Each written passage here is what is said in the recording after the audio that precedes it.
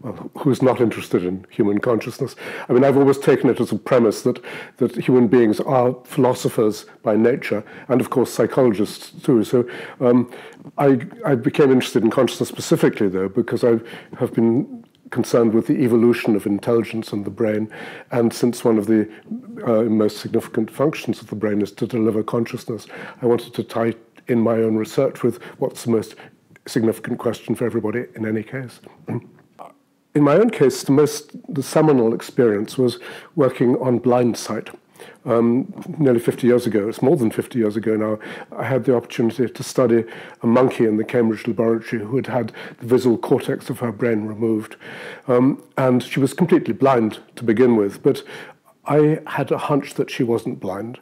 And when my supervisor, this monkey belonged to him, when he went away to a conference, I went and sat with the monkey and just played with her and interacted. And within a few days, it was clear that she wasn't blind.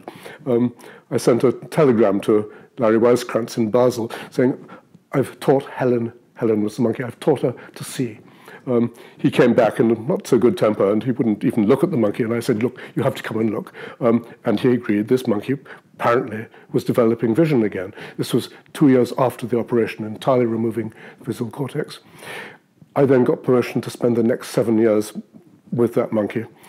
I interacted with her in a very natural way. I would take her for walks in the field and so on. And within really a short time, certainly within a few months at the beginning, she was developing a very considerable degree of vision. By the end of 7 years, you couldn't have distinguished her from a normal monkey.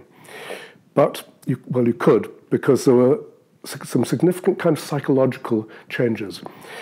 She didn't seem to believe that she could see. When she was anxious, for example, then suddenly she would become blind again. She could only see when she didn't have to try too hard to see. Now, that was in 1970 or so, I guess. I wrote a paper a paper was called Seeing and Nothingness. And I suggested then that if only we could redefine what we mean by seeing, even in humans, we might find out that there's some very significant possibilities even for the human brain.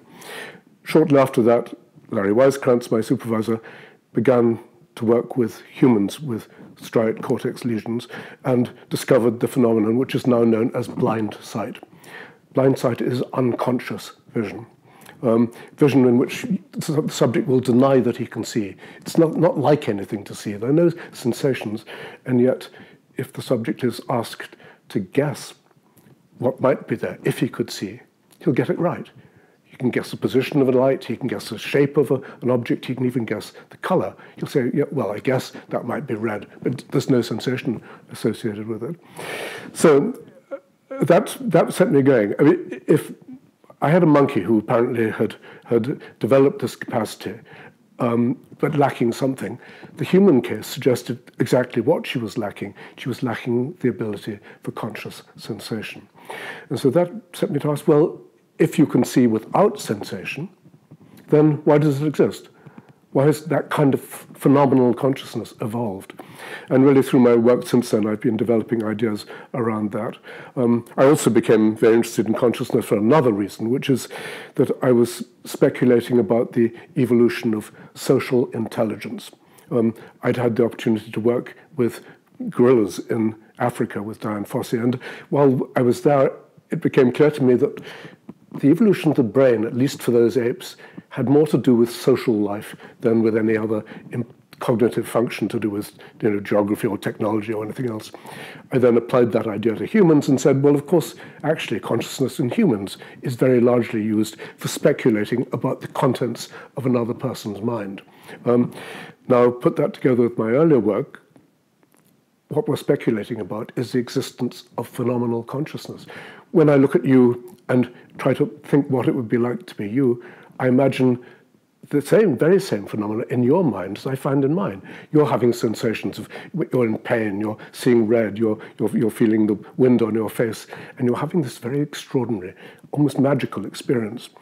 So, and yet it's evolved. This is, something introduced into the world by natural selection.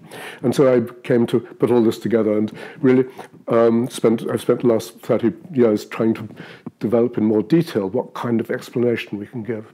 Why does consciousness seem so difficult to explain?